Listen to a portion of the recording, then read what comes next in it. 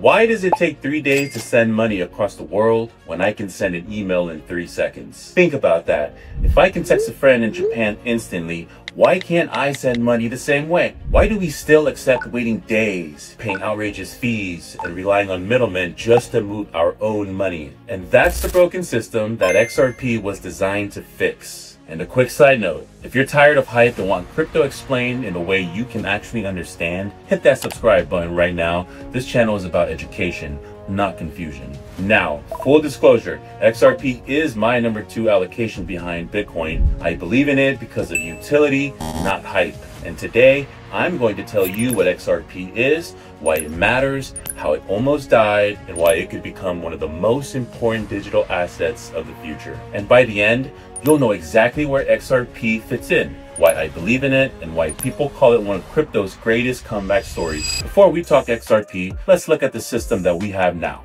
When you send money overseas, it doesn't go directly from you to your friend. It hops through banks, and each bank charges a fee. Each bank takes time, and that's why an international wire takes 3 to 5 days. It's like mailing a letter through 3 post offices instead of sending an email directly. And who pays the price? Everyday people like you and I. If you're sending remittances to family overseas, you lose hours of waiting and 5 to 10% of your money in fees. That's billions of dollars wasted every year. This is the broken system that XRP was built to replace. Now let's get to XRP. Ripple is the company and XRP is the digital asset. Created in 2012, XRP was designed to move money like information moves across the internet, instantly and cheaply. But here's the difference. Transactions, they take 3 to 5 seconds. It costs less than a penny, and XRP Ledger handles about 1,500 transactions per second. Compare that to Bitcoin 7 and Ethereum's 30. Think of it like this. Bitcoin is a digital gold vault,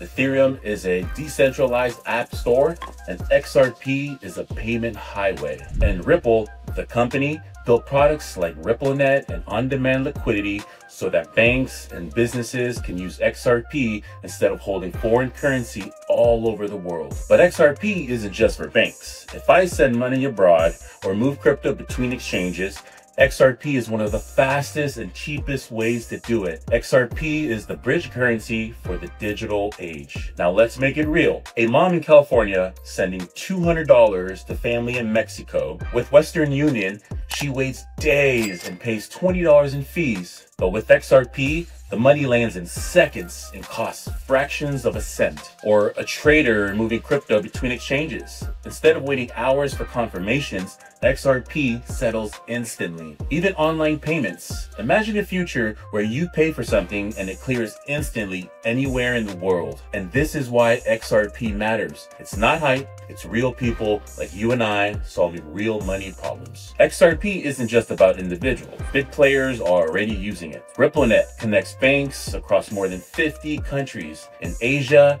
Ripple's partner SBI Holdings is pioneering XRP adoption in Japan. In the Philippines, remittances powered by XRP are already running. On-demand liquidity lets banks move millions instantly without pre-funding foreign accounts. That means less locked up capital, less risk, and less cost. This is where XRP starts scaling beyond retail into global finance itself. In 2017, XRP went from pennies to over $3.40. For a moment, it almost overtook Ethereum for the number 2 spot in the cryptocurrency market cap. This wasn't just speculation. XRP was fast, scalable, and built for finance. It was a star until the SEC came knocking. In December 2020, the SEC sued Ripple, and the claim that selling XRP was like selling a stock, an unregistered security. Imagine if the government told you that buying a concert ticket was the same as buying stock in the band. That's basically what they said about XRP, and the fallout was huge. Exchanges delisted XRP,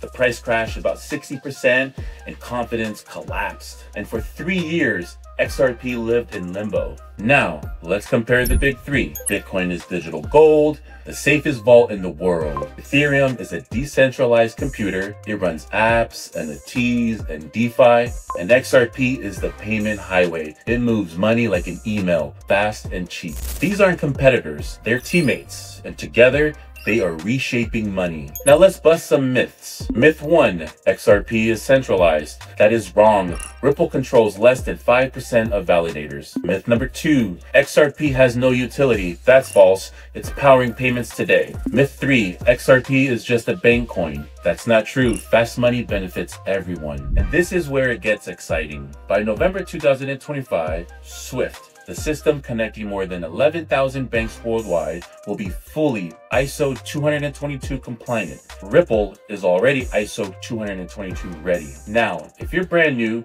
let me break that down. ISO 222 is basically a universal language for money. And right now, different banks and countries use different formats for payment messages, which causes delays and errors. ISO 222 standardizes everything, so banks worldwide can talk to each other in the same format, instantly and accurately. And here's where XRP ties in. Ripple's technology is already built to work with ISO 222. That means as global banks switch to this new standard, XRP is perfectly positioned to plug right into the new financial rails, faster and cheaper than the old systems. Ripple CEO Brad Garlinghouse even said the XRP Ledger could capture up to 14% of Swift's global liquidity within 5 years. And Swift processes about $150 trillion annually, and 14% of that is about $21 trillion. Even capturing 1% could push XRP into the $30 to $40 range, and that 14%, analysts project $100 to $500 per coin. Other estimates suggest $48 of XRP captures a slice of the $194 trillion global payments market, and about $59 or more if adoption expands across remittances and central bank digital currencies. These are trillion-dollar flows. This isn't neat math, this is real potential. If this vision excites you, hit that like button right now. It shows me that you want more deep dives like this. Let's zoom out. Money is changing, governments are testing central bank digital currencies, businesses are moving away from wires and checks, and consumers expect instant everything. XRP is part of that shift. Faster, cheaper, and global. We're talking about a future where money moves like information, where a payment clears as fast as sending a text. XRP isn't the whole picture, but it's a key piece of the puzzle. Of course, XRP isn't without risks. It faces competition from Stellar, from Swift's upgrades, from central bank digital currencies. Regulation outside the US is still uncertain, and crypto markets are volatile. But after surviving the SEC lawsuit, XRP has proven resilience, and that matters. So let's wrap it up. XRP isn't hype. It's not a meme. It's a purpose-built digital asset designed to fix something that is broken. It survived one of the toughest legal battles in crypto history. It came out stronger, and now, as global finance upgrades, it has the clarity and infrastructure to scale. And that's why XRP is my number 2 allocation behind Bitcoin. Not because it's trendy, but because it's resilient, useful, and positioned for the future. What do you think? Does XRP have what it takes to become the backbone of global liquidity? Drop your thoughts in the comments. I read them all. And if you found this breakdown valuable, hit that subscribe button. This is only the beginning. Let's keep building smarter crypto conversations together.